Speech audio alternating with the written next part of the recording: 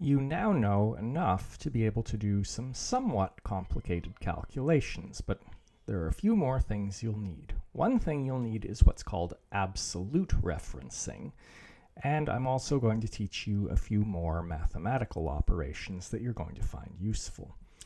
So, I've made a column of numbers here, so imagine these are just some set of data points.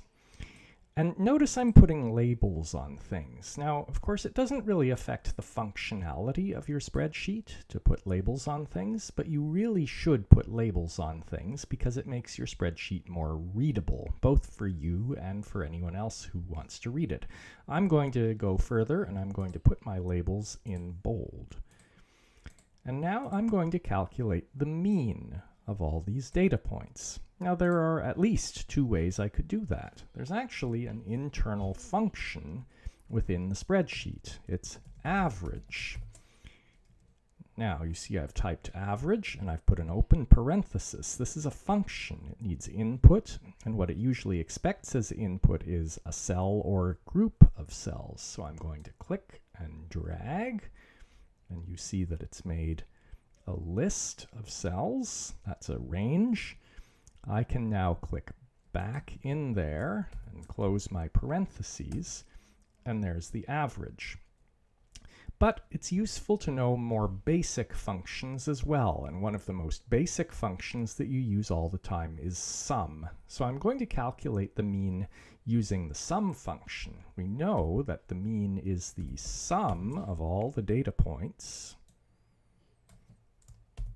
divided by the number of data points. I'm just going to manually enter 10 in because I know that's how many there are. There's actually a function you can use that will count the number of cells. And there we go. I've calculated the mean. Now, suppose I was on my way to calculating the standard deviation. Now, I can actually calculate it straight away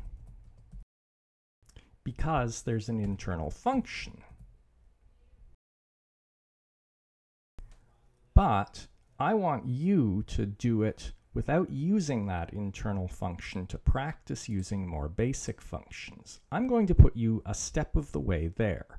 One of the first things you need to do to calculate a standard deviation is calculate all the deviations from the mean.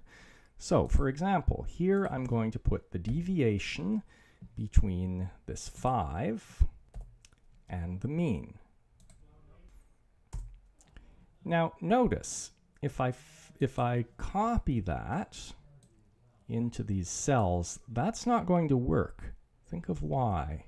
See, that hasn't worked, right? 3 is certainly not the deviation between 3 and 7.2, and of course it's because of the way referencing works. We want this cell to refer to A3, but we don't want it to refer to A17. We want it to refer to A16. And so we're in a situation where we want the relative referencing to work for these things that are referring to the x's, but we don't want to relative reference on the mean in A16. So I'm going to go back and I'm going to insert something. I'm going to click in here and I'm going to put a $ just before the 16. Now, when I copy this, you can now see that all these cells are also referring to A16. The $ locked the 16.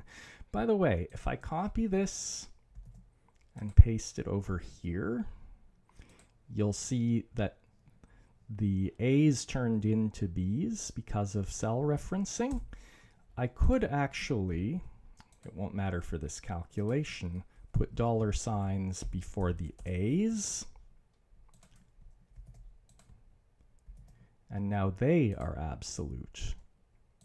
So if you put a $ before the column, the letter, it holds it fixed. And if you put a $ before the number, which is the row, it holds that fixed when you copy and paste anywhere. In your spreadsheet, with the data you've been given, you're going to be asked to calculate a standard deviation, but you're going to be asked to do it without using the internal function. So you're going to have to build it out of more basic things. So you are allowed to use the basic mathematical operations, plus, minus, divided, times. You're allowed to use sum. You're allowed to use exponentiation, which you should have found you do using the caret operator. And the last thing you're going to need is a square root. So I'll just note, if I put 16 here, I can find its square root, SQRT. There.